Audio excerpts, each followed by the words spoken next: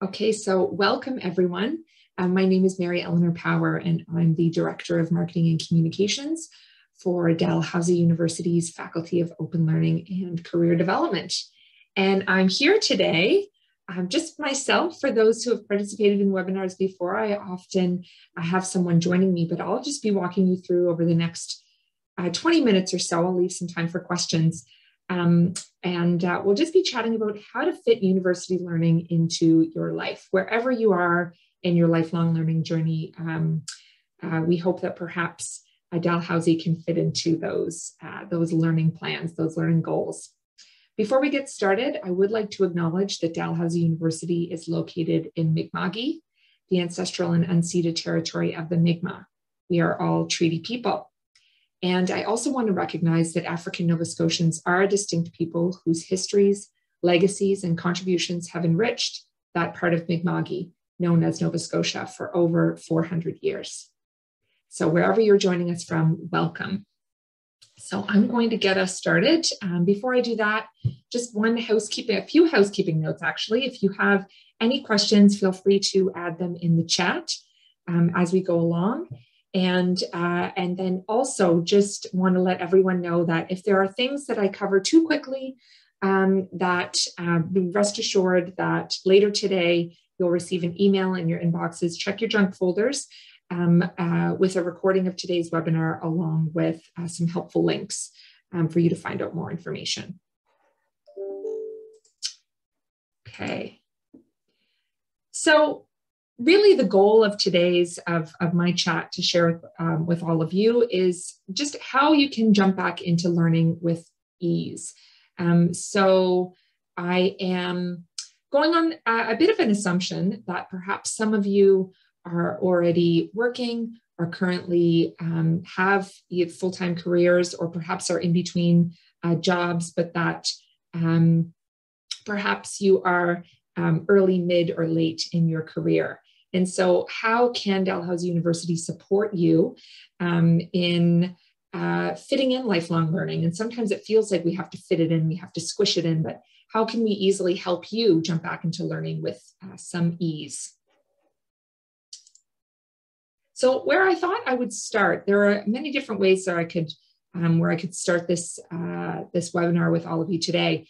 But I thought that I would share just kind of a little bit about where we fit and where our faculty fits in offering learning opportunities at Dalhousie. So we kind of talk about the courses that we offer as non-credit learning. And so what this refers to is the fact that when you complete courses or certificates with us, it will earn you a CEU.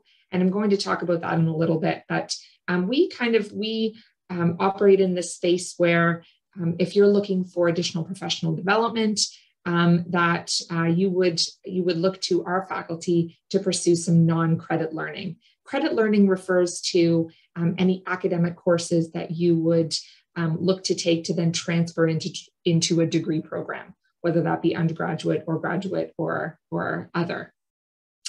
So I always like to make that distinction up front. It's very much an academic term, but it's important just to understand, give an understanding of where the majority of our courses, where we kind of fit, and it's in that non-credit learning space. And so what is a CEU? So I said that I would kind of share that a little bit and would give clarity to this. So if you have visited our website before, our faculty website, and I'll give the link at the end of the webinar, but if you visited any of our courses or have thought of registering for any of our courses, you might see this term used, and it refers to a continuing education unit.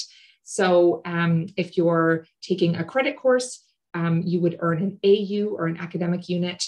So our CEUs, this is a nationally recognized term, and it's to document your participation in organized non-credit continuing education. So what that means is, in some cases, depending on the length of a course, you can earn one CEU, which is defined as 10 contact hours of participation in organized continuing education. So depending on the length of the course, you may be able to earn 3, 4, 5 CEUs. And those are those are things that you can use depending on what industry you work in. You can use them to help qualify you for an assessment. There are different things that you can use CEUs for, but thought that I would also clarify what you earn in addition to a course completion certificate, or that full, if you complete a full certificate at Dalhousie, it will earn you that full parchment certificate from our faculty. So let's move along here. So I thought that I would spend most of our time kind of walking you through the different ways that you can learn at our faculty. So at Dalhousie, the majority of our academic courses are taught face-to-face. We recognize that at our faculty, a lot of our learners are working, have family commitments, and just have a whole range of commitments that might prevent them from being able to take a course face-to-face. So we offer all of these different ways of learning, and I thought that I would walk you through how we define each one, so that if you are visiting our website in the future, you understand what could best fit your learning needs. So just kind of walking us down the line. So we have our first online self-paced, and you might look at online self-paced and online blended and think, oh gosh, those are probably quite similar. So I wanted to provide some distinction. So online self-paced, there are no pre-scheduled live sessions, but our instructors can be available to assist. And that's really important. We don't want you to think that because it's a self-paced course that you don't have access to the instructors to ask questions. You certainly do, and you can also reach out to our student services team at OpenLearning@dal.ca, who can point you in the right direction if you have troubles or questions. You can start the course whenever you're ready. So these online self-paced courses are really ones that you can start and finish at your own pace, but you do have a predetermined amount of time to complete the course. And depending on the course, that will be kind of clarified before you register, how long you have to complete it. Our online blended courses, they do combine kind of scheduled and self-paced learning. So here, you would have scheduled live sessions with instructors, some, but then there are also those self-paced learning components. So you could expect that assessments would have deadlines. You can choose when to work on them, but there would be specific deadlines that you would have to meet in order to complete those assessments. Our online scheduled courses, so these classes are held in real time at specified dates and times. And before you register, those times are listed on the courses, so you know what you're committing to. And here you have the benefit of interacting with your instructor and peers through live conversation. I, on a personal note, took an online scheduled course through our faculty in change management, and it was really beneficial. Depending on the topic, it can be really beneficial to have that live interaction. Some courses are really designed to be taken at your own pace, but if you're the kind of person who learns through discussion, I would encourage you to explore some of our online scheduled courses. And I should mention that some courses are offered in a few different modalities. So some you can take self-paced, but then you could also take the same course in kind of an online blended format. So in some cases, the choice is yours. And then we do offer courses in face-to-face format. Masks are currently required in instruction spaces. And generally our face-to-face courses are offered on campus in Halifax, Nova Scotia, or at a designated off-campus location. And then we also run hybrid courses that are courses that run face-to-face, but have some online learning components through readings or videos. And then we also have one, just to confuse you a little bit more, we also have high flex version, which is the option to choose between participating in live classes or remotely through online video conferencing. So that means that you'll be kind of tuning in online to a live classroom setting. You'll have your peers, those who choose to participate in the class face-to-face there, and then the instructor will also instruct those that are tuning in online at the same time. Are there any questions? I just want to pause here for a minute and see if there are any questions on the different ways that you can learn at our faculty. And I do have a poll as well that I want to bring up here.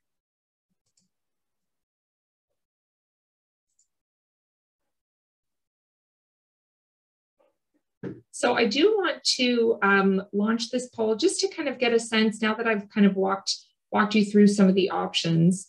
I have a list here of your preferred. I'd love to know what your preferred style of learning is. And I've offered just some options here and hoping that you can let me know what your preference is.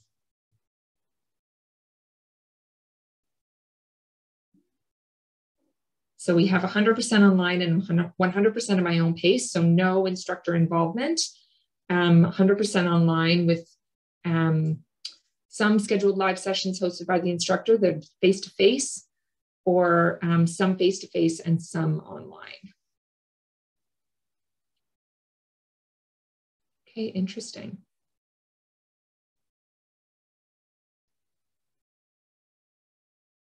I'll just wait just another minute here.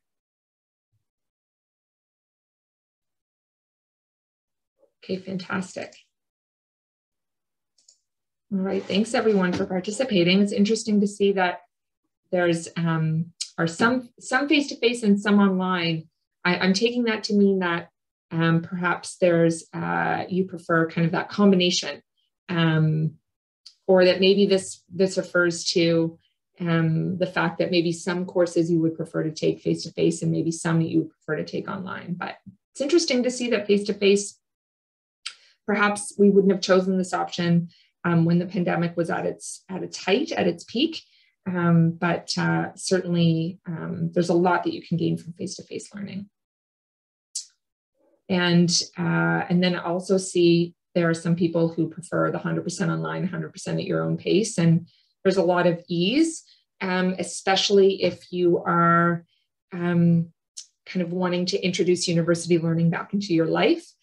Doing it 100% online and at your own pace does create some additional flexibility. So I can appreciate that would be appealing as well. Okay, wonderful. I will stop sharing. Okay, thanks everyone. I noticed some questions in here in the chat. Okay, so Gina, just a question from you here. Do we face online courses for January 2023? So I think I understand your question, and it sounds to me that it pertains to just are we offering online courses for January 2023? And we are, because of weather conditions.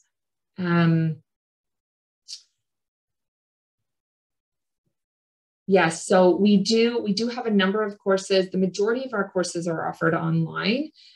Certainly there are weather conditions that we need to be mindful of, especially if anyone's traveling from outside of the country for learning at our faculty.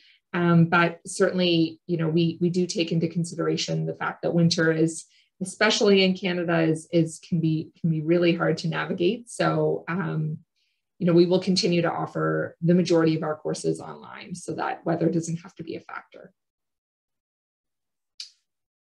Okay, so Alicia has a question specifically for the leadership professional study course. Are the different sections offered in order one at a time? So Alicia, thanks for your question. Perhaps it would be helpful just if you could maybe clarify if there are specific ones that you're thinking of. And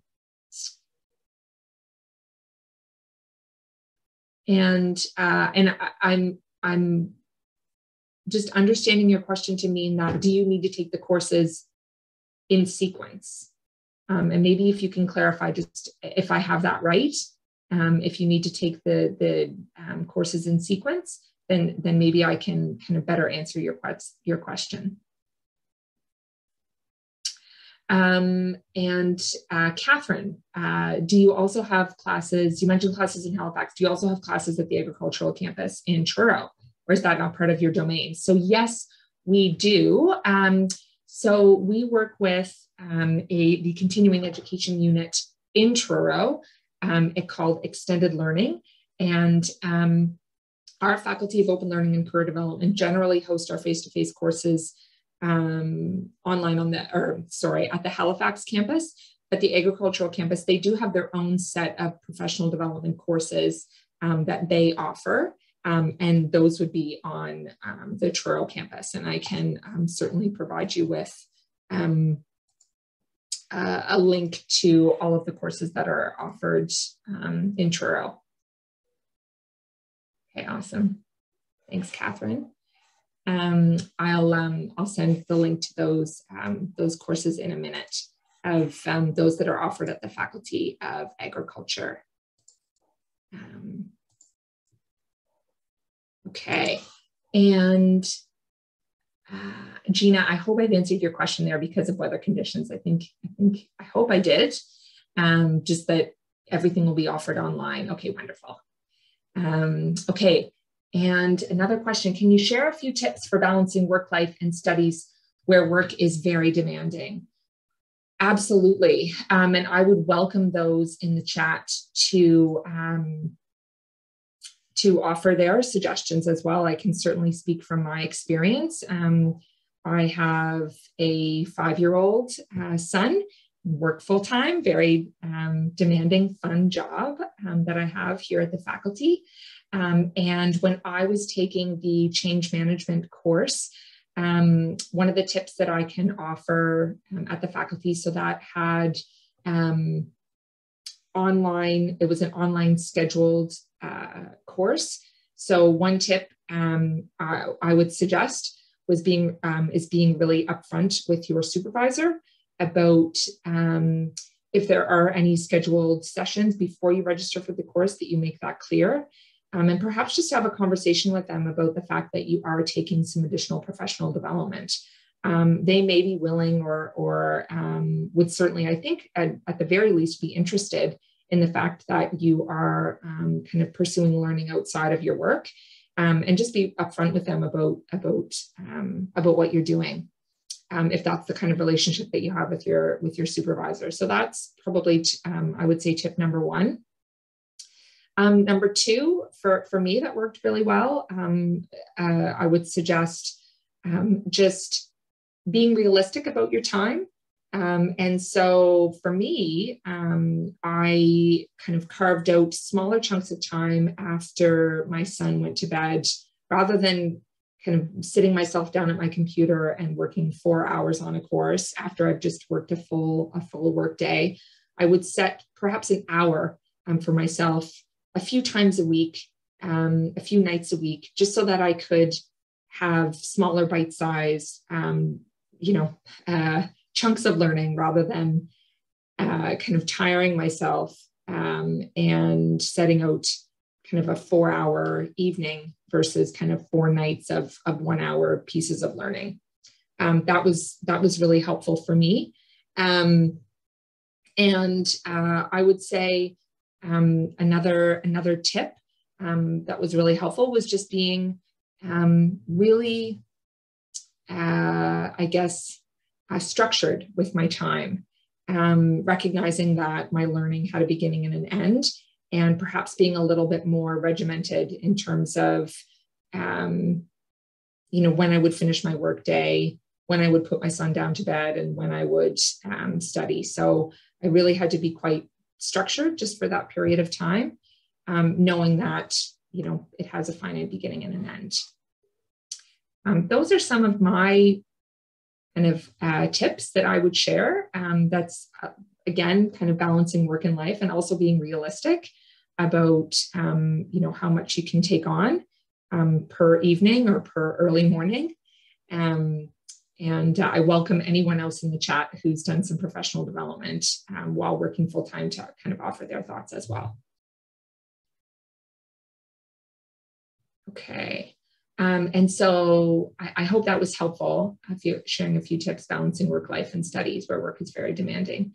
Alicia, I'm currently taking the DEI course. So that's the Diversity, Inclusion, Equity, Equity and Inclusion course in that program, and was wondering if the next section will be offered next semester. Let me just see if the next section, maybe Alicia, if you don't mind, you can send me kind of a private note with your email and I can follow up with you directly. I think that would probably be a good option just to make sure that I get you the right information.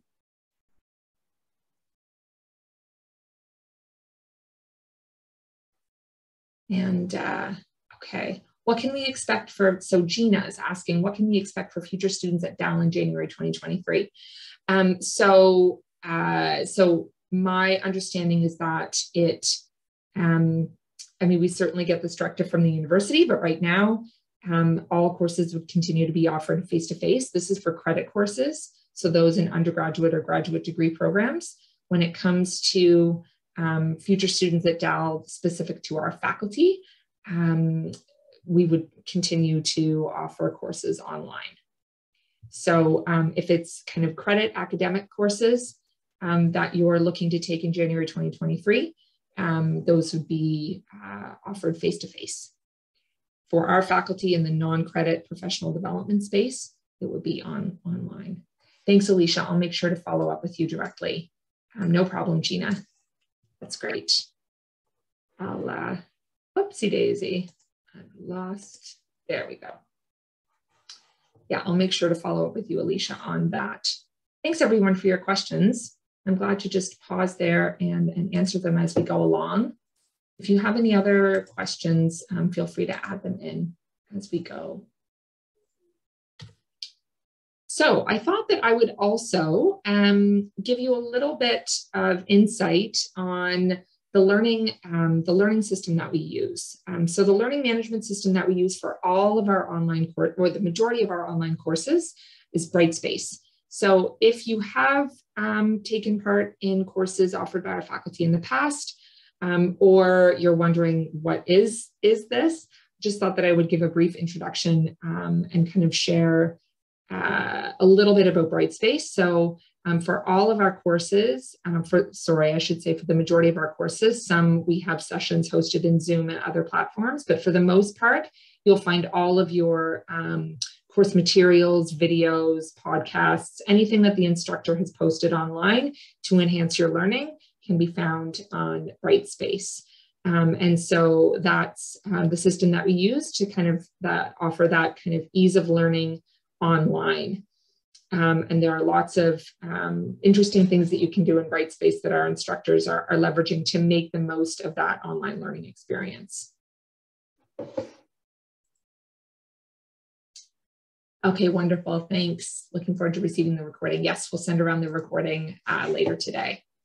That's great, thank you. So who teaches our courses? I thought that I would just share a little bit, kind of a broad background on who you might expect to teach our courses. So we have the majority of our instructors are working professionals.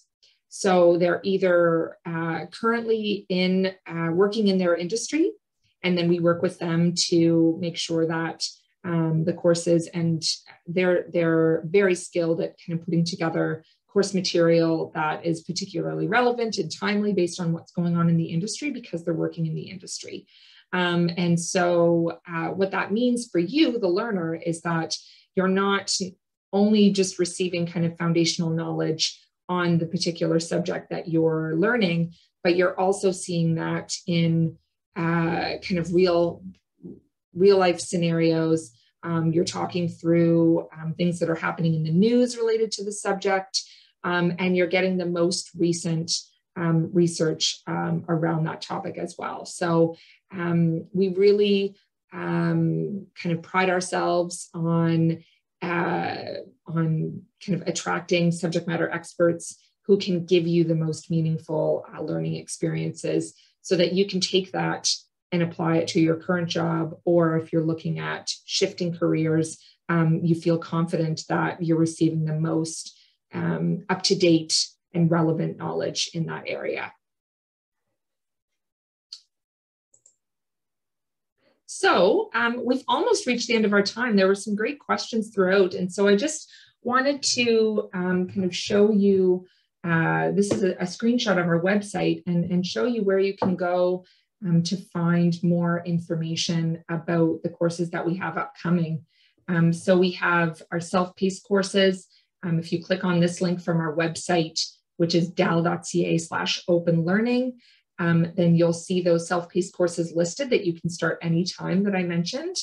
But then also you'll notice that we have courses broken out by the different terms. So we still have some courses that are starting this fall that have yet to start. So if you're looking to add some university learning into your life, there are still some courses available that are starting soon.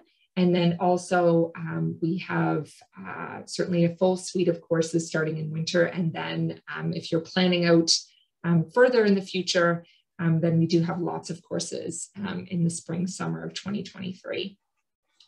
So, and I've just included here the email address for our student services team. So Gina, Kim, Robbie, they are all part of our Open Learning student services team. And by reaching out to openlearning@dal.ca, you'll hear from them and they would be happy to answer your questions. And speaking of which, now is the time for any questions. We have 2 minutes left. And so I welcome anything that I haven't shared already. Welcome questions for things I haven't shared already. I'll just pause here for a moment.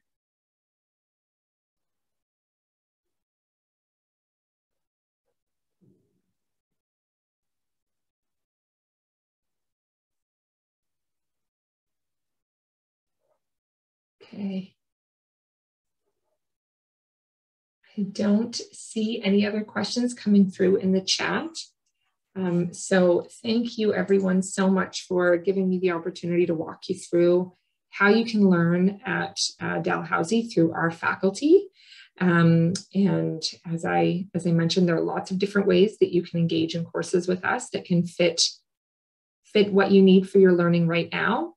And we really try at the faculty to make sure that we're offering courses in a number of different modalities so that you don't feel like there are barriers to pursuing university learning wherever you are in your life and in your career. So I hope you all have a wonderful day. Thanks so much again for joining. And if you have any additional questions, feel free to reach out to openlearning@dal.ca. And I hope to see you in a future course. Take care, everyone.